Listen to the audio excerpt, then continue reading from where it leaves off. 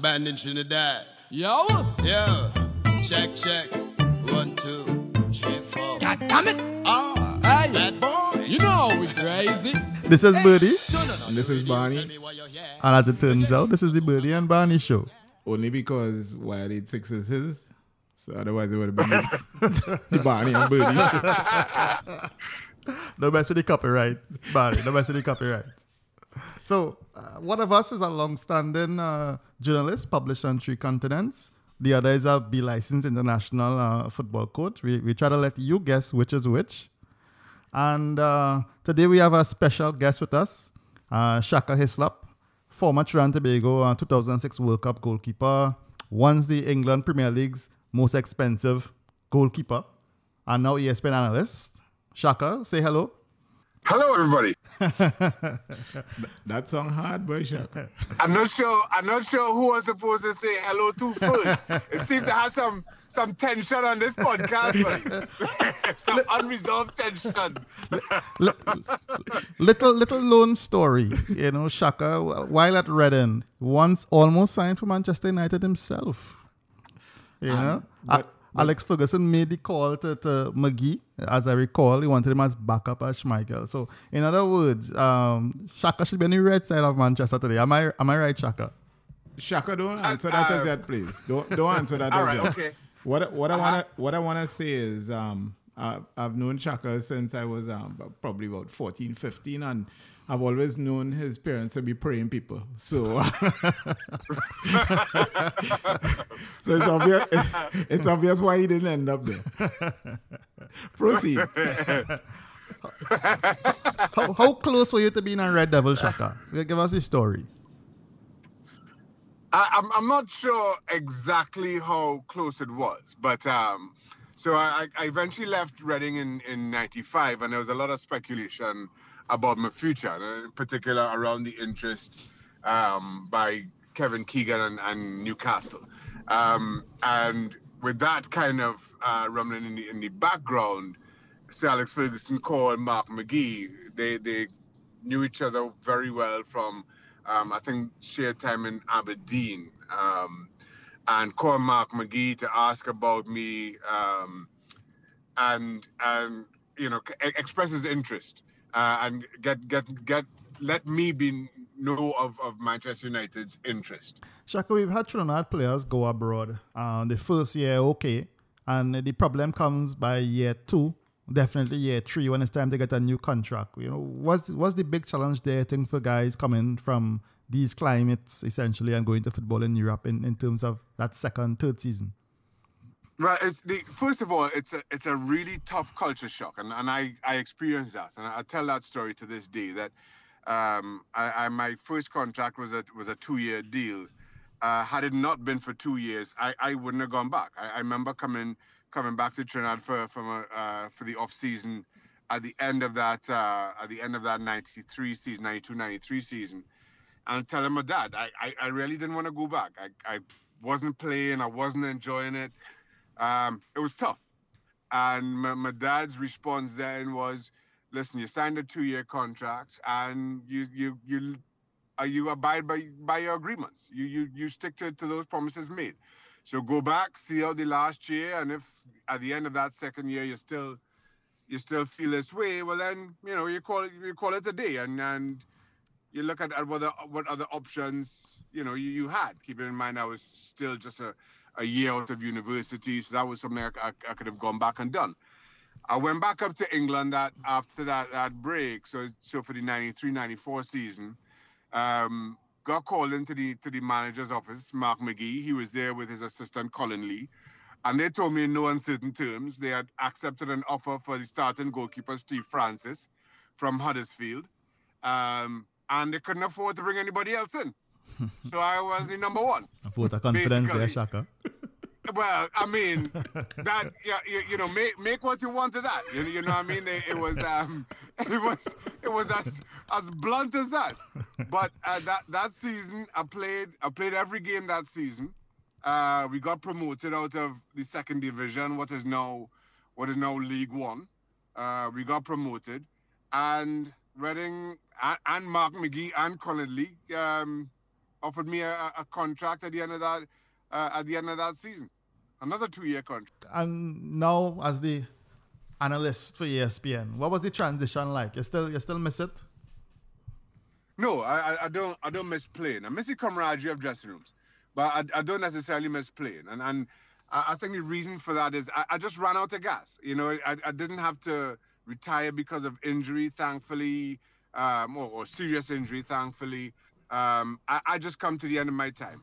And the last few years of a professional athlete's life are tough when you get to that stage, because you're not doing things, your body just can't do things the way that you wanted to. You become doing, and though mentally you still, you know, feel the same, physically you just can't do it anymore, and that's tough.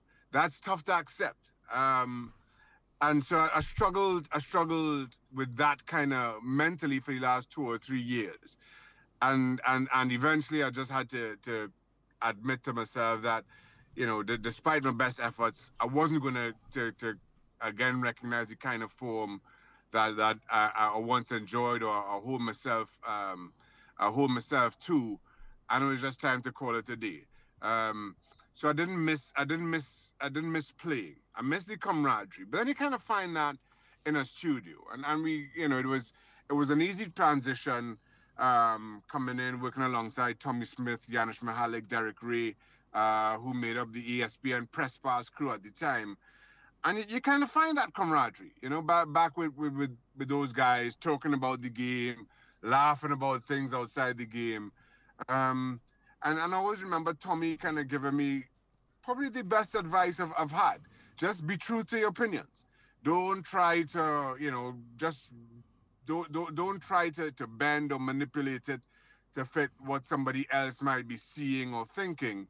You know, and that's what I've tried to do in ESPN. I've tried to represent who I am, a small island boy who played football on one of the world's biggest stages, and have a different outlook on the game in its entirety because of that.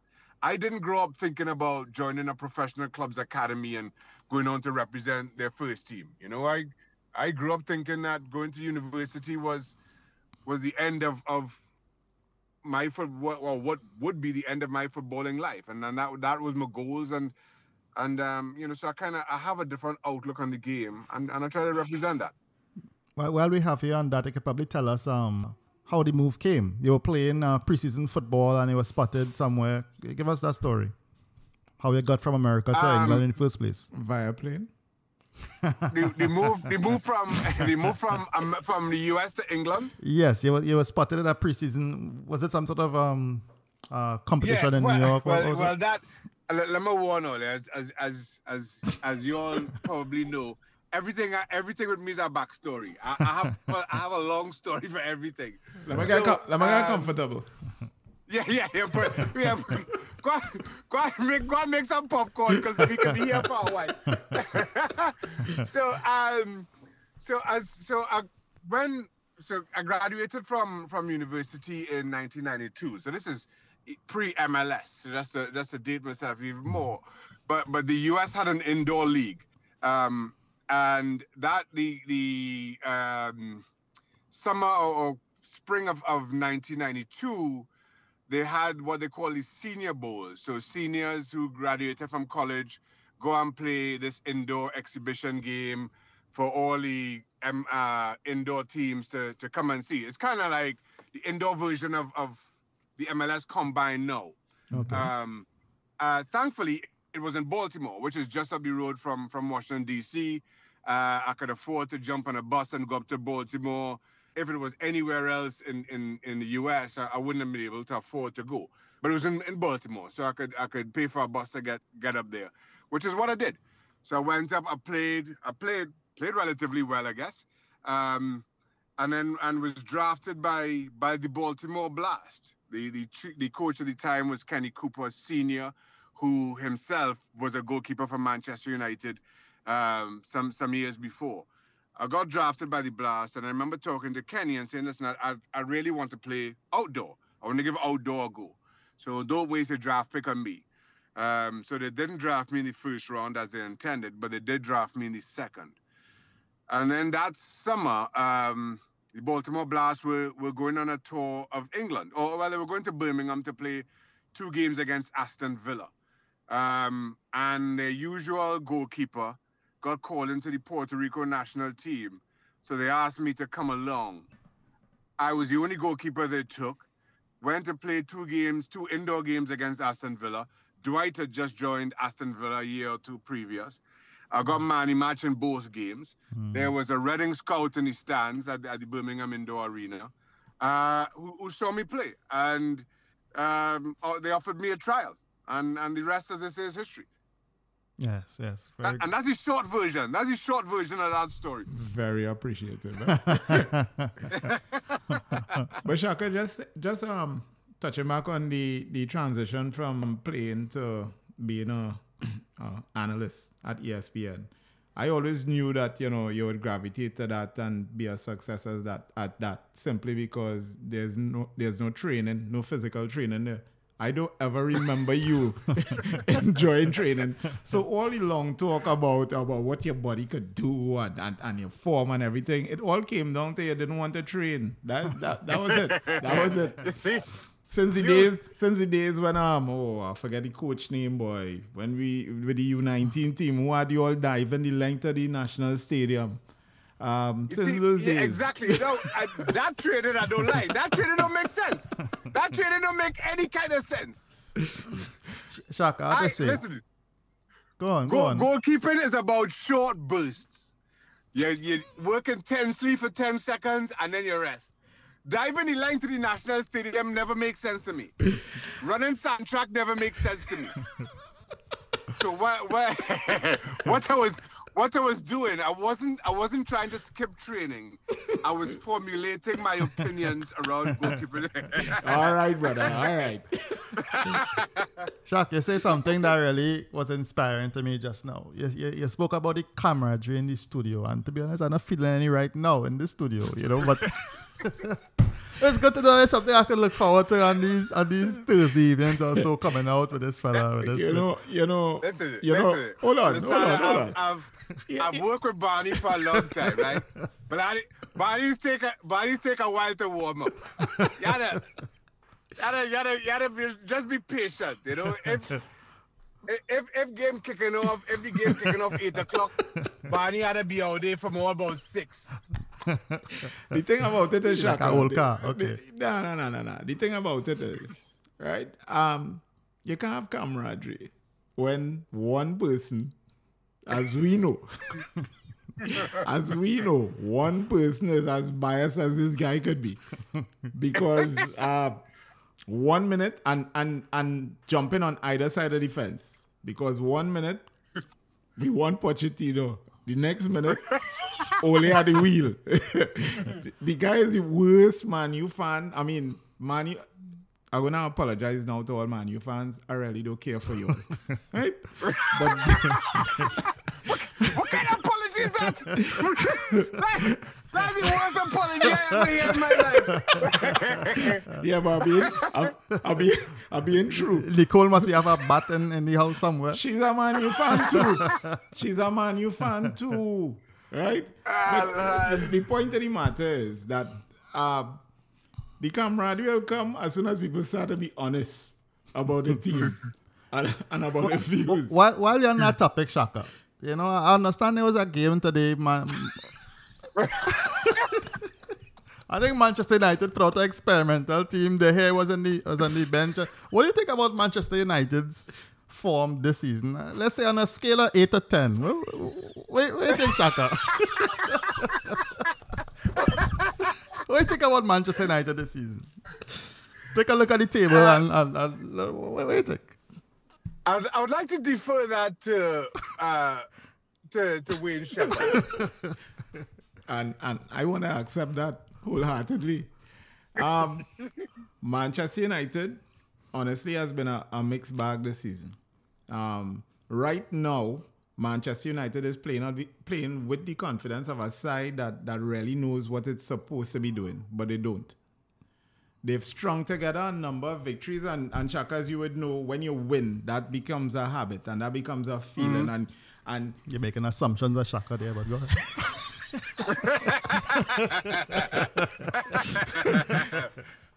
it gives you that extra edge and that extra 10% or 25% or whatever it is that it takes to win a game. You believe that you can't lose. You believe that if the game is at a stalemate, there will be a chance for you to win and you could win it. And Manchester is feeding off of that right now.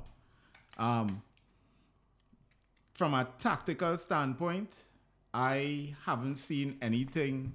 I've been looking at them. I haven't seen anything revolutionary. I haven't seen set patterns that I could say, well, all right, he's doing this and he's doing that.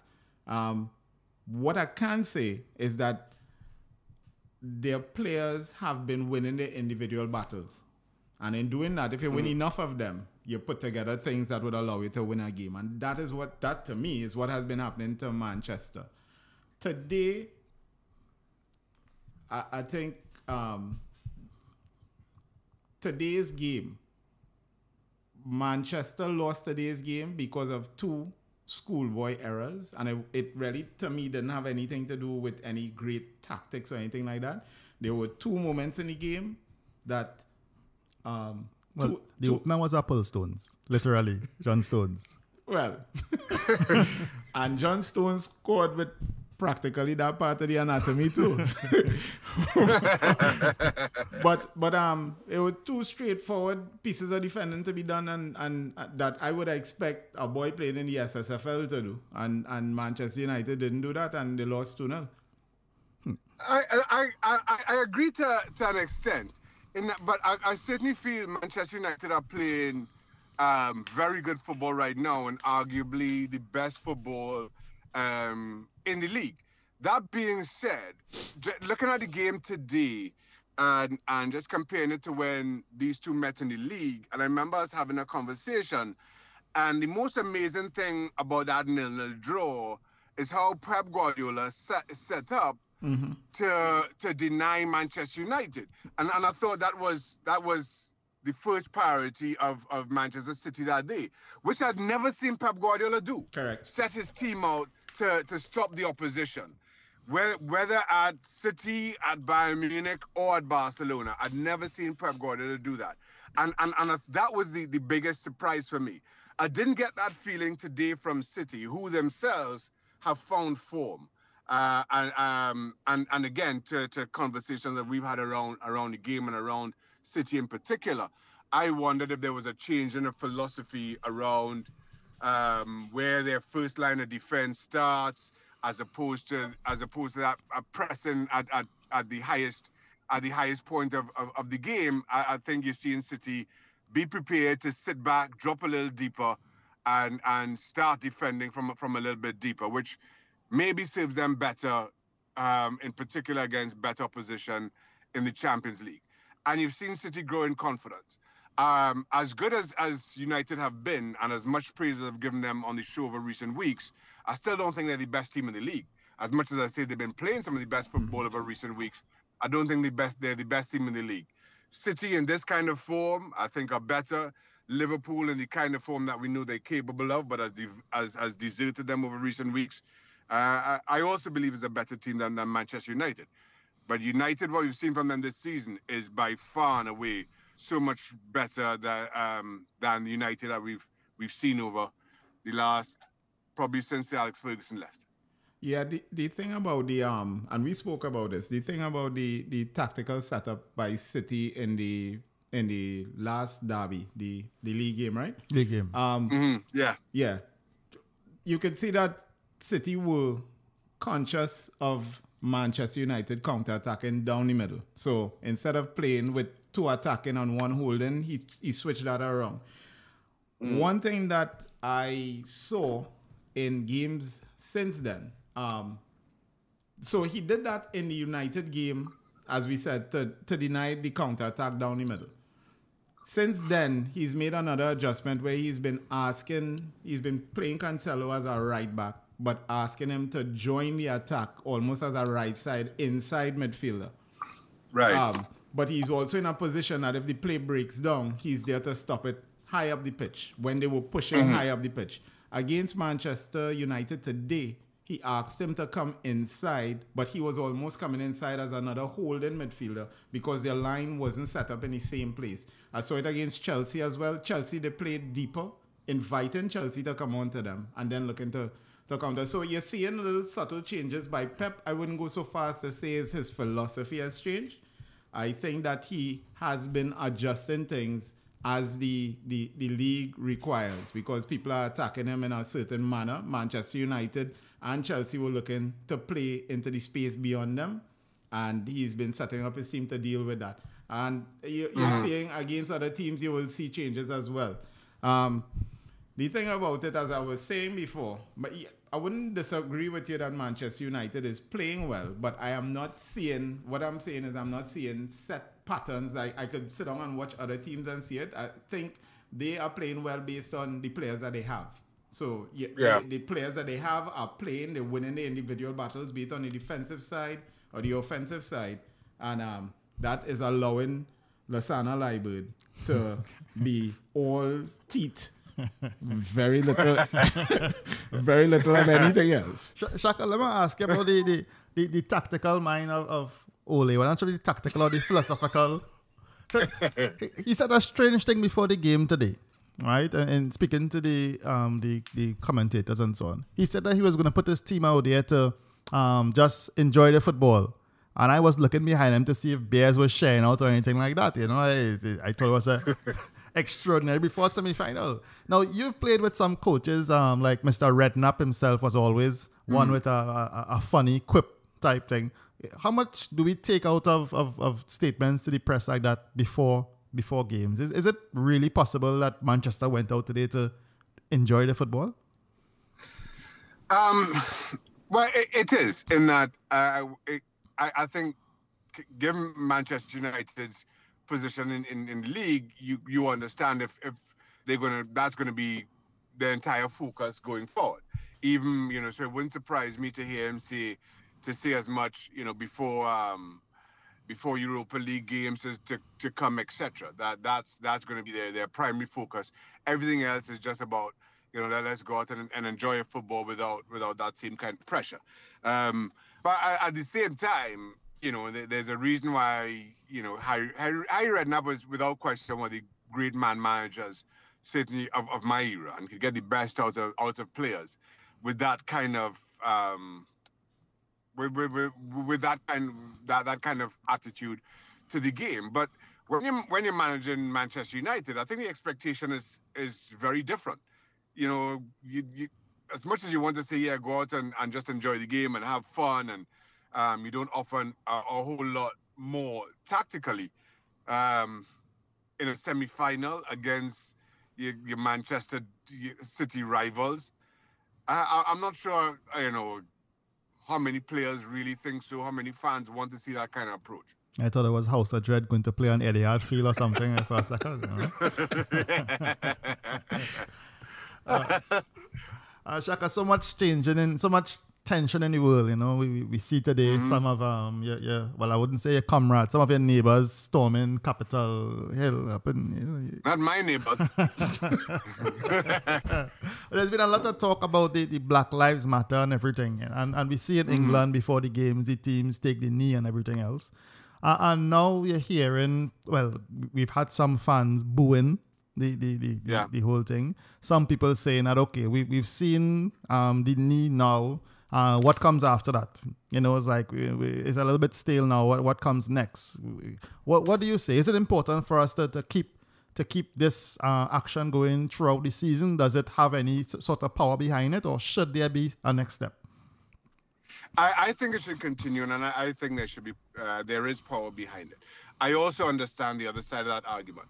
So one of the first teams to stop taking the knee was QPR. Not in the Premier League, they're in the Championship. Keep in mind, QPR's director of football is Les Ferdinand, former teammate of mine, and the only black director of football in all of English professional football. And as it happens, I had the opportunity to speak to Les earlier this earlier in the summer about exactly that, and why he felt that it had become token. And to his point, it it makes no sense that players take the knee, we wear the Black Lives Matter badges on our arms, and there's no further action within football. That boards continue to lack diversity, that the English FA continues to lack diversity at all its administrative and board levels, and there are no real programs in place to promote the pipelines of black players going on to coach, going on to manage in professional sport. And that was kind of highlighted by FA Chairman Greg Clark and what he said on that call with members of Parliament. That highlighted exactly what Les was saying. I though think that you need to keep having these shows of support. For at the very least, they're conversation starters. And for us to come out, for us to really recognize significant change, we have to be prepared to have a lot of these uncomfortable conversations about race and our experiences in the black community of how racism continues to impact us every single day. Now, taking a knee might promote that conversation around the water cooler at work, or at the dinner table at home. It might force a kid or inspire a kid to ask his parents, why are the players taking a knee? And have those parents explain to their child these issues. And I think that is empowering. And keeping in mind as well my role with Show Racism the Red Card as honorary president, and the work that we do in schools and with kids. We want kids to have these discussions. We want kids to feel empowered and encouraged to have these discussions with their parents, with their teachers, with their classmates. And having this visible show is one way to start those conversations. So I feel that's where the greatest power in these shows of support lies. But Shaka, is there a fear that that other clubs are going to go the route that QPR have gone? At some point, I guess the game will stop taking the knee, and that doesn't mean that the game doesn't stops recognizing its responsibility to equality. So that doesn't scare me. That if games this weekend, everybody stops kneeling before kickoff. That doesn't bother me. What I want to see is, and I feel we have to continue to push for, and I think the game has also recognized its power and its responsibility in pushing for diversity at club boards of football associations.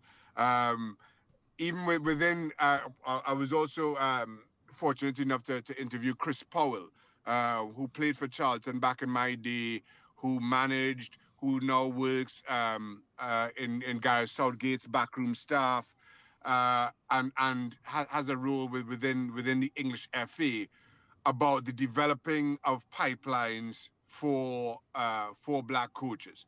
And one of the initiatives that they are pushing from within the FA is that you can't force a club, as much as I advocate for the Rooney Rule. The Rooney Rule is about interviews and making sure that there's diversity in your interviewing process. But what the FA are pushing for is in your academies, you have to have a certain level of diversity and representation at your under 14 and under 16 and your community levels. And that provides opportunity for black players or coaches who may not have played but have gained their coaching badges to get that necessary experience at every level of the game, to learn and provide that pipeline so that when jobs become available and they are invited to interview, they have a body of work to show. They have those experiences to show. So those are the things that will make real meaningful long-term change in a way that simply kneeling and having the conversations won't. But we have to have those conversations to have that acceptance from a general public perspective. But the game has to also recognize its own strength and its own power in driving so many of these initiatives forward. Now, Shaka, I know in America there are a lot of lobby groups. You're like a lobbyist over there. I like how you just find me in. I am a part of everything over here, man. Where you living, brother? No. Yeah, but I'm not a lobbyist. I am storming. I have not stormed the Capitol. I don't know anybody who stormed the Capitol. Do you know where Desha is right now, Shaka? Anyway, let's get back on safe territory here. In England, you see a benefit to black player groups, for instance. I mean, you see the Raheem Sterlings and the Mbappes and so on making very powerful statements. But would we be better served if they actually had a group that was lobbying for their rights over there? What do you think? Yeah, I think so. And I think there are ways to... There are ways to organize and to organize those and mobilize those groups. Without saying too much, I think you'll start to see the emergence of at least one group over the next few months around that. And again, I think that is leaning on both the times that we're in, the urgency that the pandemic and the equality protests have highlighted, and the fact that, as you rightly point out, for so long it has been players fighting their individual battles on behalf of their communities, and I think it's time that the communities also kind of come together in supporting those players and those initiatives. Okay, nice. And another thing you have championed would be players' rights, right? And I saw today in the Jamaican Gleaner a very strong interview, really. Hard hitting.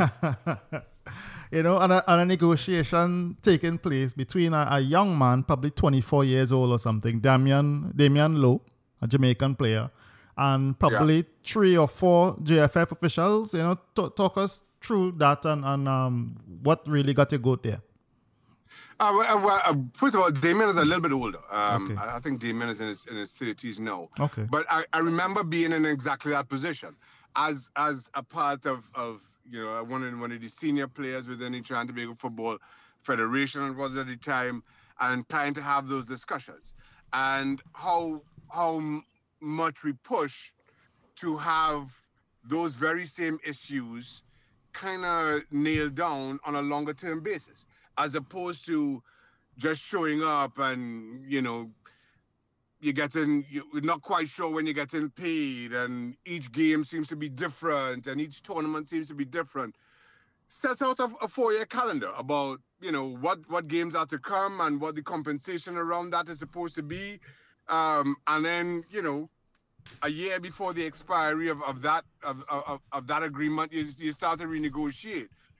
And then I also recognize the tone and the language that the Jamaican football administrators were using. And I recognize it from our time. And it was exactly the same. And I know, in speaking to a TTF official at the time, that the attitudes were, you know, these are a bunch of young black boys who, without football and without representing the national team, they would have nothing. And it really irked me then, and it continues to irk me now. So even though, as I was saying to somebody today, I had no intention of jumping back into this fray around the politics of football, I just find that, listen, I've lived every aspect of this game. And I understand how empowering this game, I understand how much this game means, how much it offers in terms of getting people out of financial hardships, in terms of just giving young men and women confidence, as it did with me, or providing a foundation for higher education in going off to the US or elsewhere to pursue, to further their education or live out their own boyhood dreams in playing professionally. And to have people deny you that in a quest for their own ego-driven wants and needs to sit in the same room of power, and more specifically white power, I feel is a gross disservice to this game. That's not what the game is about. That's not why I played the game. So whether that gross disservice is being done by a football administrator in a foreign country or by a former teammate, if you are picking on young, poor black people, I am going to speak out. I am going to let my feelings be known. Who's upset as a result is inconsequential to me. Shaka, you're upset?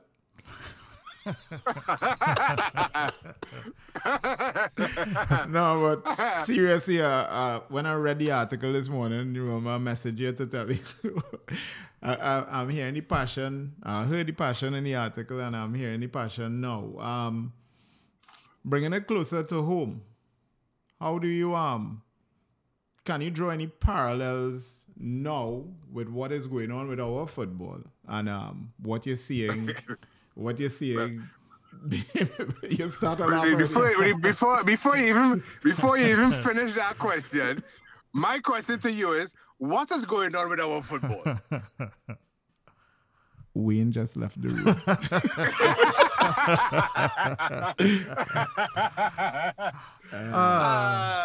I mean, we have been, I can't even say we've been doggy paddling for the last 12 months. You know, I think dogs are actually excellent swimmers. No, I've never seen a drunk dog, let's just say.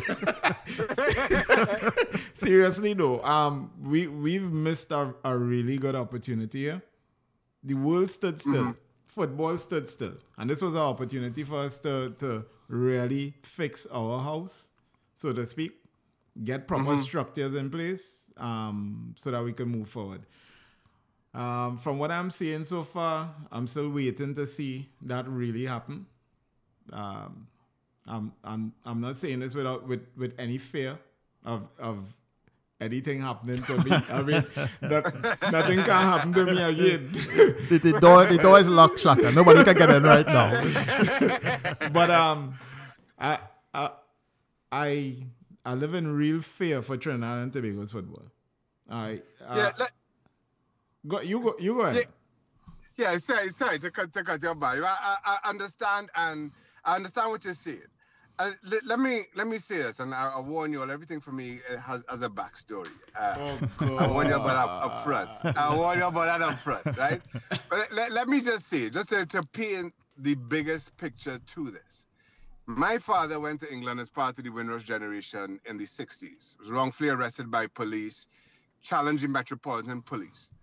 Now, a black man challenging the Metropolitan Police mid-60s in England sets an example of who I think we should be. That was my example growing up. That's my father in my house, who, you know, that is who I aspire to be like. So the challenge that Trinidad and Tobago football found itself in, with the imposition of the normalization committee and FIFA's strong-handed approach, where a lot of people felt you cannot challenge FIFA in this way, you have to back down, it's their game. That is so far from the example I have grown up with. That is so far from who I know we can be, that I continue to advocate during it all is when you see wrong happening, you have to stand up, and you have to make your voice be heard. Anything less than that is straight up cowardice. If my father could have done that mid-60s England, who are we to challenge power now in 2020, given the progress that the Black community has made in every aspect of our life? So then for all this to happen, and for me, as much as I endorsed William Wallace, I felt he was the best option given the candidates to live up to, again, what I expect or what I think football's promise is. Football's promise for me is about an uplifting of every little boy and girl who wants to play the game, and an empowering of them to take this game wherever, as far as they may want it to be. Whether it's just forming friendships on a playground, whether it's boosting confidence, going to university, or playing professional, or indeed playing in a World Cup. That is up to the individual to decide, but our football administration to empower. And I didn't think that well, certainly anybody else on who went up for elections was capable of doing that. I didn't think Richard Ferguson had that as his focus.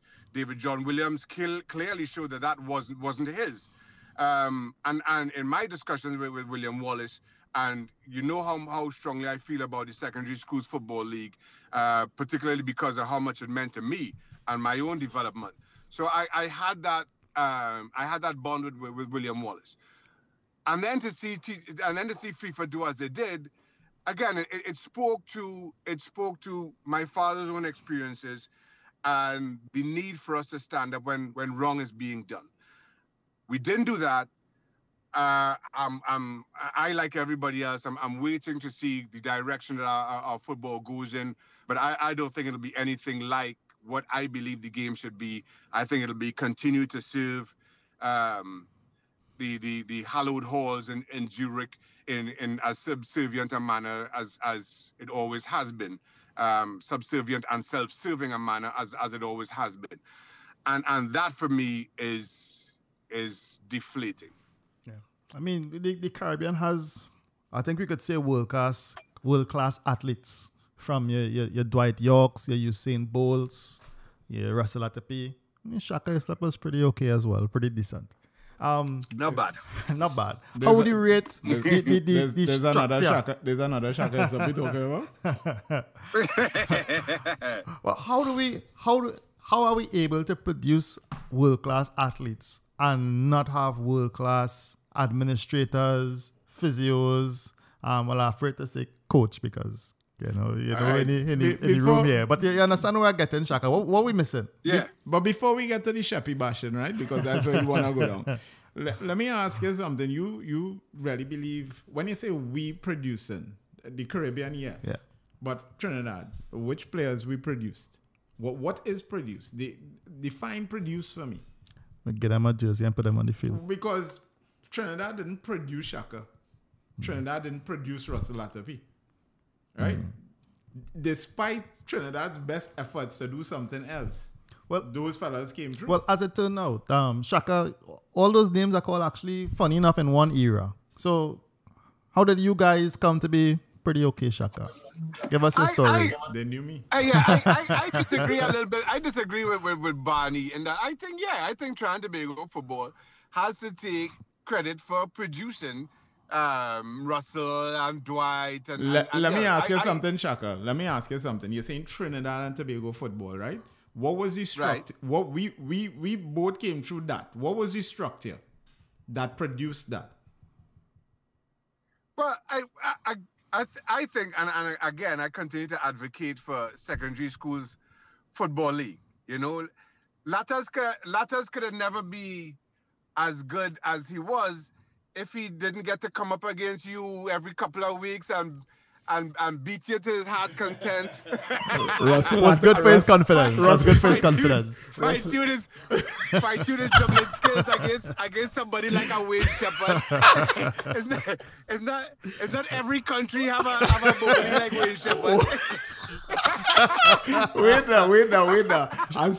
Wait, on behalf of the rest of the country, we thank you for the work you did in producing one of the greatest players we ever saw. Thank you, Wayne. And say let us hold up on the Sheppy bashing, right? but let me counter that, Shaka. Dwight, right? Dwight didn't play against you, Wayne? Oh, you're idiot boy.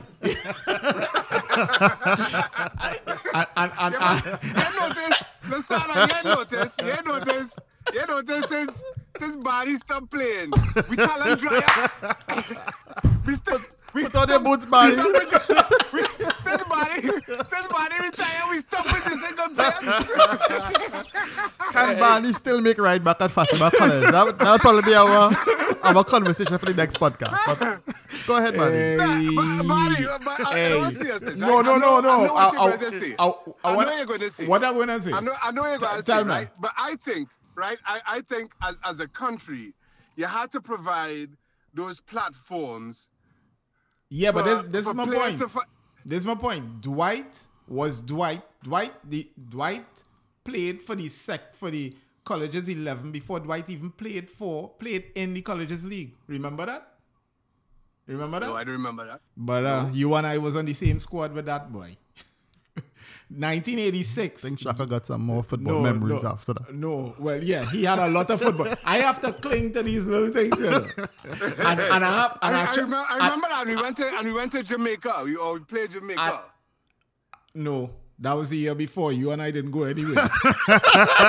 We played Jamaica. Jamaica came and played us here. Shaka was being charitable, Barney. No. I have two stories for you now, as you say that, right?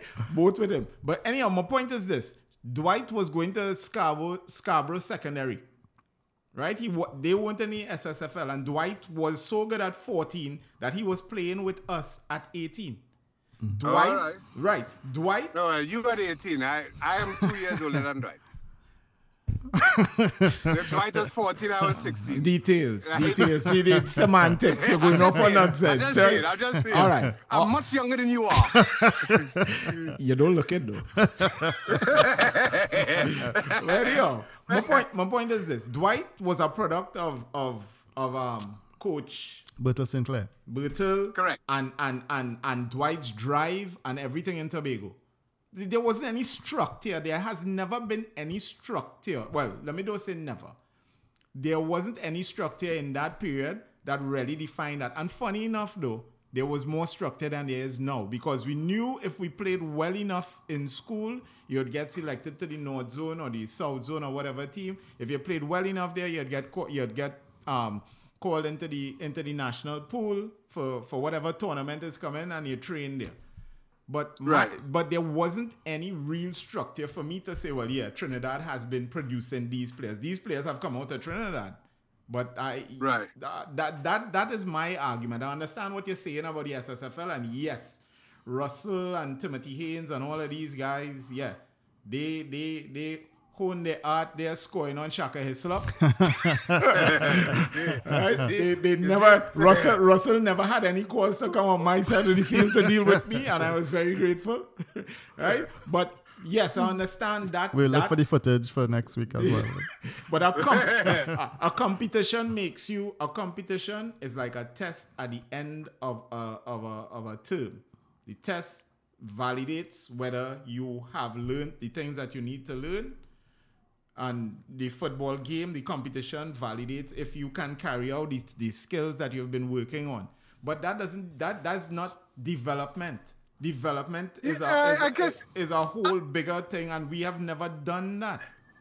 I understand what you're saying, but I also think that, we've kind of learned, and football has progressed, and not just in Trinidad and Tobago, but, well, maybe not in Trinidad, but on the whole, or understanding of that development process has evolved over the years and around the world. There are so many other examples to exactly that, of players who maybe fell through the cracks, and you wonder how they were missed, and Ian Wright not being even spotted till he was 23 years old. But you kind of your understanding of that process, you learn and you have to evolve. But I still think you have to take credit for producing those kinds of players. Whether you put all that credit or all the credit of Dwight and his ability on Bertil or Russell with Ja Lily White or whoever it may be, that was what we understood at the time. Our understanding has grown and changed. But I still think that as a country, we need to take some pride in that. And actually, I'll point one thing out. If I remember correctly, Dwight York made his first international game at 12, playing for the national under 14 team. So, I mean, that would also be something we should take credit for, right, Shaka? Because that would mean that we were still... I played with Dwight. It was it's against Venezuela or something, was it? It was an under-12 team that played against Venezuela under 14s. Right. And we got beat up bad. But that was my first introduction to national football as well. Right. At that age. So I was... Yeah, and we have players like Jean-Paul Rushford and so on, and Judah Garcia now, and they get in their first international game at 16 and 17. So that would be one thing that we were doing a little bit better. All right, and that goes against, and you highlighted the fact that we did what we knew then, and the game has gone on, and our understanding is better now, but we actually doing worse. Yeah. In terms of trying to help players, reach their full potential. Well, we're not even scouting in Tobago anymore. So we wouldn't have even, if Dwight York was in Tobago right now at 12, nobody would know about him. Yeah, I think to that I wouldn't say we're doing worse, but I feel we've stagnated when everybody else has gone forward. If you understand what I'm saying. Yeah. We're doing the same things now that we did. That we were doing when I was 10 and Barney was 16 or 17. Hey, boy. I don't think the same things though. No, but everybody else has gone so far forward. So as an example, and I know that this isn't a fair comparison, just kind of giving the infrastructure and the money. But when we were playing junior football, beating the US was a formality. No, they are so much further ahead than us that it's an embarrassing comparison. Mm-hmm. Because they've gone, but again, they have money and infrastructure, but we haven't done anything. We haven't done anything different in trying to move our football forward. All right, so Shaka, building on that, what do you think we need to do as a country to improve our football? What's the priorities? Well, my often overused cliche is a rising tide lifts all boats. And as I said before, I think our football has a responsibility to every boy and girl who wants to play the game. So to my overused cliche, I feel we improve the best of our players by improving the worst of our players, by promoting everybody who wants to be involved in the game and giving them that platform to go on to the next level, whatever that next level may be. And I just don't think we have done that. We have focused on who we believe are the best at the time, and trying to keep them separate. We want to, talk about an academy or a home of football that the best of our players are going to live in and they're going to train here.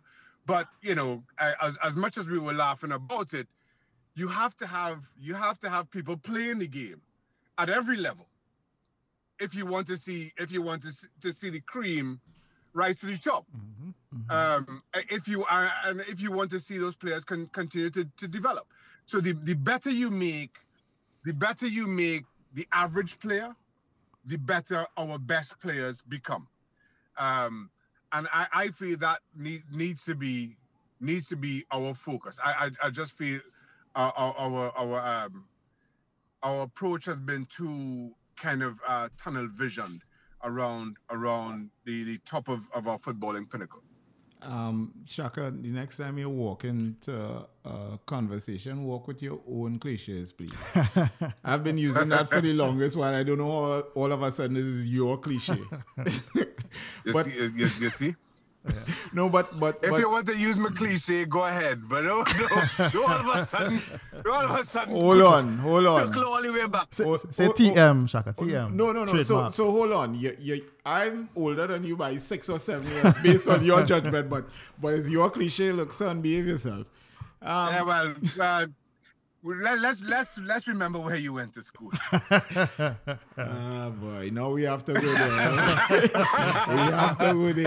It was going good. But here, one thing from what you were saying before, concerning Dwight, you well, as Lasana pointed out, you have a lot more footballing memories. But you can't remember in the last trial, all the time with that college's 11, Dwight and Colville weren't there because obviously they were in Tobago. We were training in St. Augustine, and they brought them down one weekend to train, and they brought Dwight and Colville onto the field, onto the proposed starting 11. And after 15 minutes, they took them off, and I was hearing this voice behind me, Sheppy. When I turned around, you know that men just get picked. We training here all the time, and them come for 15 minutes, and them get picked. This real nonsense. Yeah, well. Who's that voice, boy? It's called names, Wayne. It might have been a Hislop. It might have been a Hislop. It's interesting as you point out to Shaka about the home of football, because really Trinidad doesn't have a national youth league. So it's really interesting that our national youth teams are not training. We don't have a national youth league in terms of the TTFA or anyone managing. We don't really scout in Tobago. So it's almost as if they putting the cart before the horse in that sense. You know, which we always seem to do. You know, I find I so much of our approach to development, as Barney was talking about, is so bemusing. Maybe, you know, you could excuse it from, 40 years ago, but to know for our focus to be on a home of football when so many other aspects of our game struggling, I find that really, really ridiculous. You know, it's so broad, and we're so far off the mark that I don't even think that we could cover that whole the whole gambit of the thing. But the thing about it is, Trinidad and Tobago wants to play football like the rest of the world, but doesn't want to go through the processes that the rest of the world is going through to get to that. So the rest of the world says, you know what? Let us make the coaching level. Let us improve the level of our coaches. Trinidad and Tobago not on that, right? We don't want to take these steps. We want everybody's a Manchester City fan, or Barcelona fan, or Real Madrid fan. We want to play that type of football, playing out of the back and everything. But do we encourage our youths to do that? Have we taught them to do that? No, we can't teach them how to do that, because in learning that, you're going to make plenty mistakes. And you can't be making mistakes in a U8 league with a trophy on it. As soon as you make a mistake, the parents on the sideline, the coaches, everybody calling on the little boy or the little girl to kick it longer. Whole week they train on playing out of the back, but you come in a competition where is real, where their standings and their medals and their trophies. When you go to the rest of the world, when you go to Spain and you go to these other places, they don't have competitions at that level with at that age with those sort of demands. They allow them to play games, competitive games, but you can't find the standings for the U12s in the UK. But in Trinidad, everybody wants to be a winner, and instead of being a better player. That is what is happening. I think one of the other things we have to do as well is, and in talking about the home of football and how we compare ourselves or try to carbon copy what other countries are doing. I think that's absolutely right. I think what happened, France opened Clairefontaine and then win the World Cup in 1998. And then England go and build St. George's Park for their national team. And we see that and think we have to do the same. We have to copy what they're doing.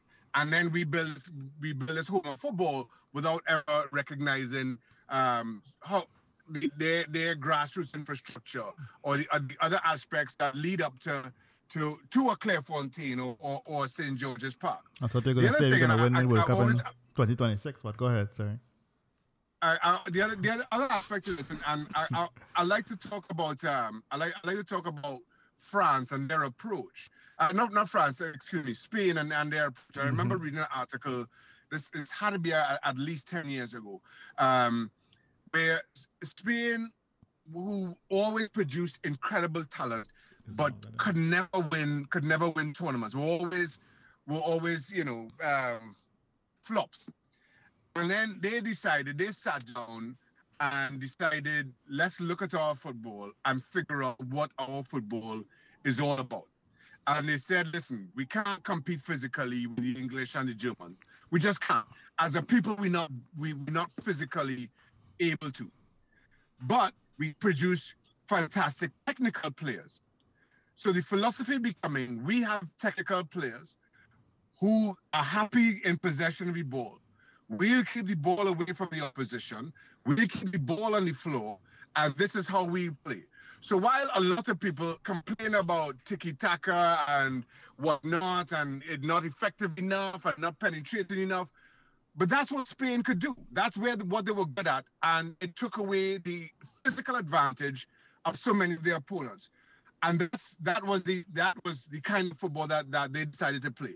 What they then did was they certified as many coaches as they could at every single level of the game. You just look at get anybody to go and look at certified coaches per capita in Spain compared with any other European nation. They are much higher than anybody else not just in Europe, but in the world. And what you've seen is a continued production of incredibly talented technical players, and they have a style that is their own. In Trinidad, we should have a style of our own. We know what kind of football our fans like, the kind of football we like to play. We like to take players on. We like exciting players down the wing. But we look at what France did, we look at what England has done, and we have kind of molded our development around what they do at the highest levels. Don't try to emulate what they do at grassroots level. Haven't even discussed what style is our preferred style. And as a result, everything is just kind of fractured and it doesn't work. Right. And actually, Barney, you have been part of a group meeting just last year, right, with the TTFA Technical Committee when they were trying to create, how did that go? A style of play. Well, I don't think anything like that was ever done at a national level before. The conversation was to identify how Trinidad and Tobago, what made practically the same thing that you just said with Spain. I read that article too, Shaka, and it was along that same thought process. That, however, it was a good idea, but that needed to be ventilated and needed a deeper conversation. However, at least it attempted to put a structure and move us in the correct direction, which is to universally try to play, what suited us, right? And to put the things in place to try to develop that. I thought, again, because of the timing in relation to tournaments coming up and us being the first set of teams, it wasn't practical, but it was something for a long-term roadmap to be built out on, and for coaches to be certified, not just certified, but for coaches to identify to a certain style of play. Now, I believe the step before that is coaches being able to teach the technique to all players that is needed so that when you decide and when you determine what is your style of play, the players are already, outfitted with the tools needed to go into that. So it's something that wouldn't happen overnight, but it's something that needs a conversation, needs a roadmap, and I think they were going. It was started. It obviously needed more time to go along, and that's something that wasn't going to happen in a year or 2 years even. It would have taken longer. So that fell by the wayside now. Interesting enough though, and not wanting to to blow the trumpet of a great school. But you see the smirk on his face right now, Shaka, cringing. But at Fatima College, Hayden Martin, who was the guy who saved your... Former St. Mary's College coach. Who saved your soul. Yes, he kept something in the kitty. He's a Fatima student that went to St. Mary's to try to save your life. We don't go down this road. Let us stop here. We refine the product, Shaka. We refine the product.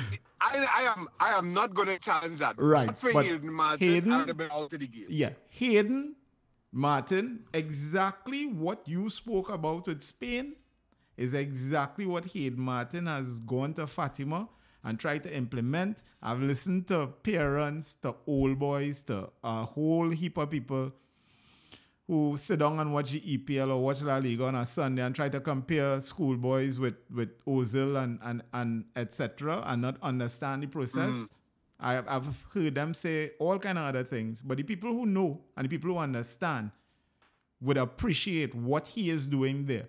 And the results at all the youth levels, except for the top team, they reflect that. And there's another reason that people not acknowledging for that lack of success there. But my point is that Hayden, to me, is way ahead of the game in terms of understanding what is needed to build a football identity.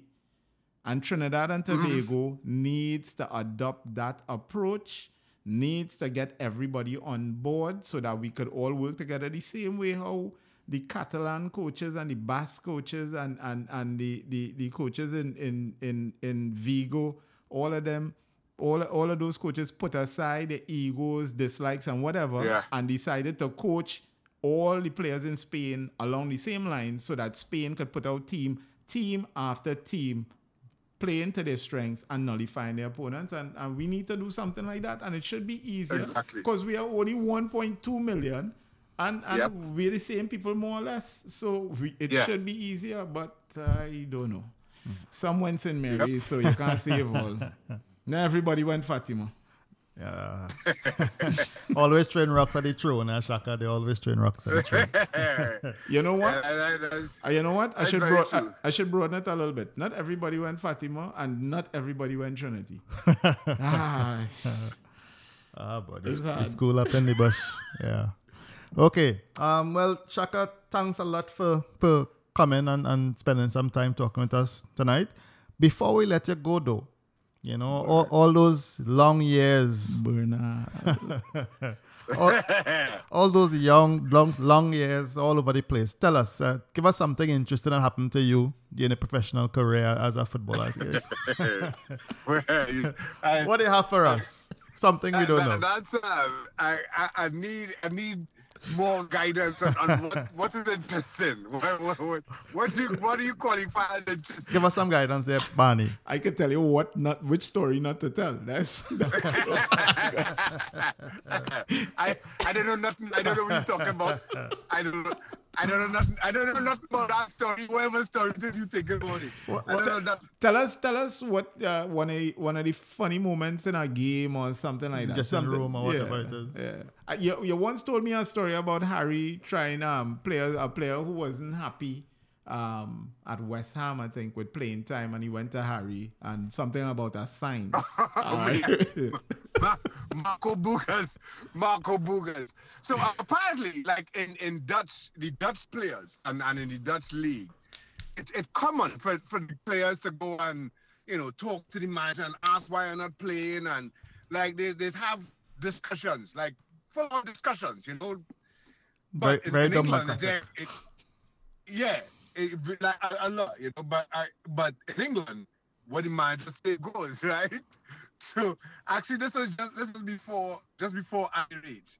But the story is, Marco Bogas wasn't happy with his playing time. So he went to Harry. Got in Harry's office. He said, Gaffer, I just wanted to talk to you about, my playing time. I really not getting much playing time. I wanted to talk to you about that. Harry said, come, get up. They walk outside to the front of the office. Harry pointed to the sign above the door. He said, what that sign say? Marco look up. He said, manager. All I hear is the door slam shut. Harry got back in the office and closed the door. Leave Marco Bogas outside. That's the end of the whole discussion already. Oh, good. So with that, we close the door on our maiden episode. The Burdie and Barney show. Anything you want to say to Trinidad and Tobago, Barney? I live here. Trinidad and Tobago, you're in luck. Barney still resides within our borders. He doesn't need an exemption or anything like that. You'll probably see him in the mall tomorrow or so. So, thanks again, Shaka. Thanks everybody listening. First episode of the Burdie and Barney show. Yeah, Shaka, thanks a lot. Good fun, man. Enjoyed it. Thanks a lot for having me. About Latapy beating me. But what stupid is that? Take your props now. You help Latapy career. I help Latapy career. Good day, Trinidad and Tobago. Actually, I shouldn't even say good day, Trinidad and Tobago. I should just say good day, everyone. Yeah, because it's, place. This is Burdie. And this is Barney. And as it turns out, this is the Burdie and Barney show. We're here on Wired 868. And we're going to be bringing football to you. One of us, a long-standing journalist. Well, actually, let me cut there. I thought they were going to come in and say something. You're like, let's see where I'm going to go with it. Get open for the pass, buddy. Get open for the pass. What the hell? Let me see what the hell I want to say. I even know what this show is about. Good day, everyone. This is Burdie. And this is Barney. And as it turns out, this is the Burdie and Barney show. We're on Wired 868. We're going to be discussing football, and everything in between football. Which may just be football. Tonight, our guest... When I say tonight. And our guest today, former Trinidad and Tobago 2006 World Cup player, once the England Premier League's most expensive goalkeeper, and now ESPN analyst, Shaka Hislop. I know him, you know. He's from Trinidad. And we out. I wish I could have dropped this mic, but I can't drop the mic.